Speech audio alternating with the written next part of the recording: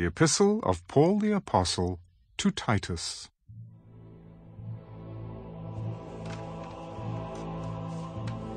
Greetings from Paul, a bondservant of God and an apostle of Jesus Christ, according to the faith of God's elect and the acknowledgement of the truth which accords with godliness, in hope of eternal life, which God, who cannot lie, promised before time began, but has in due time manifested his word through preaching, which was committed to me according to the commandment of God our Savior.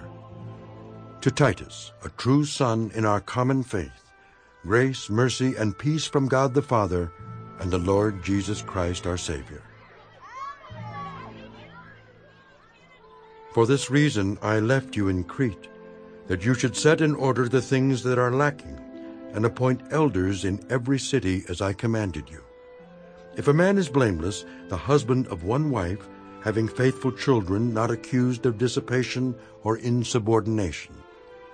For a bishop must be blameless, as a steward of God, not self-willed, not quick-tempered, not given to wine, not violent, not greedy for money, but hospitable, a lover of what is good, sober-minded, just, holy, self-controlled, holding fast the faithful word as he has been taught, that he may be able by sound doctrine both to exhort and convict those who contradict.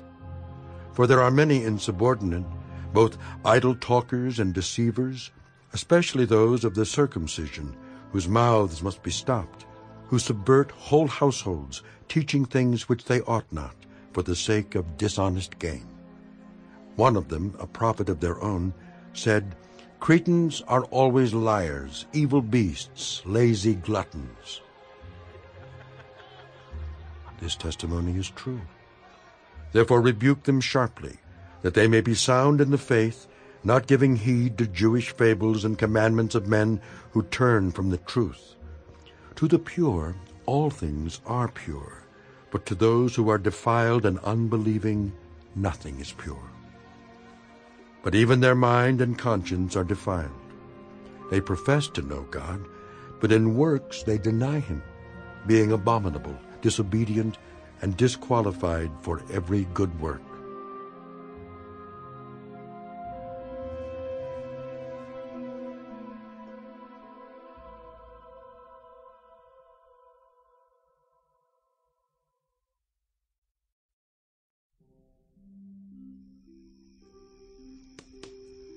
But as for you, speak the things which are proper for sound doctrine, that the older men be sober, reverent, temperate, sound in faith, in love, in patience.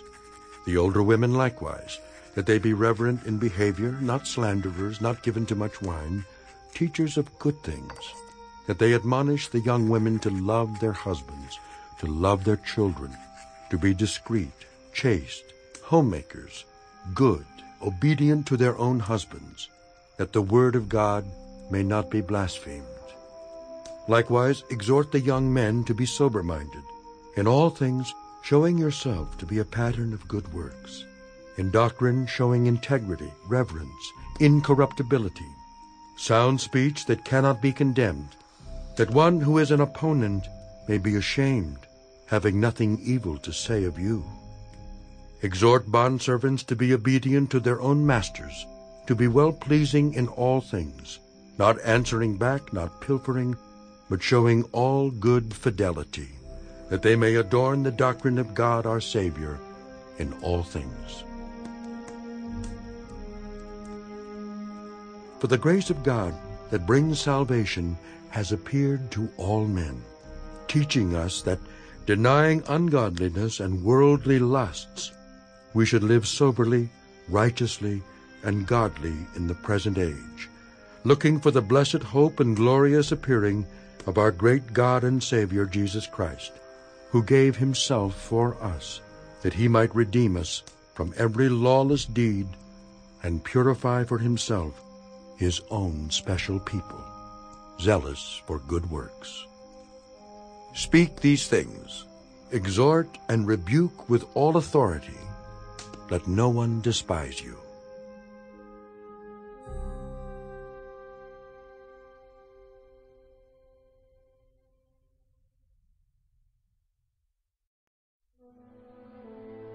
Remind them to be subject to rulers and authorities, to obey, to be ready for every good work, to speak evil of no one, to be peaceable, gentle, showing all humility to all men. For we ourselves were also once foolish, disobedient, deceived, serving various lusts and pleasures, living in malice and envy, hateful and hating one another.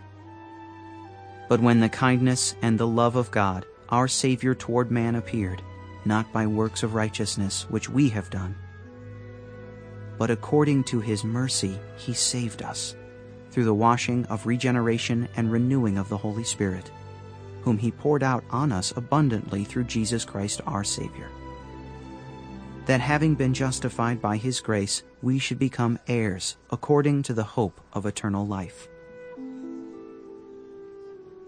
This is a faithful saying, and these things I want you to affirm constantly, that those who have believed in God should be careful to maintain good works.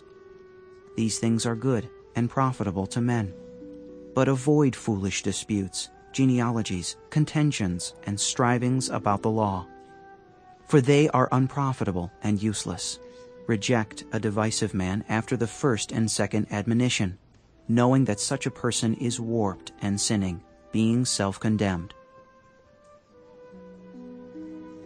When I send Artemas to you, or Tychicus, be diligent to come to me at Nicopolis, for I have decided to spend the winter there. Send Zenas the lawyer and Apollos on their journey with haste, that they may lack nothing.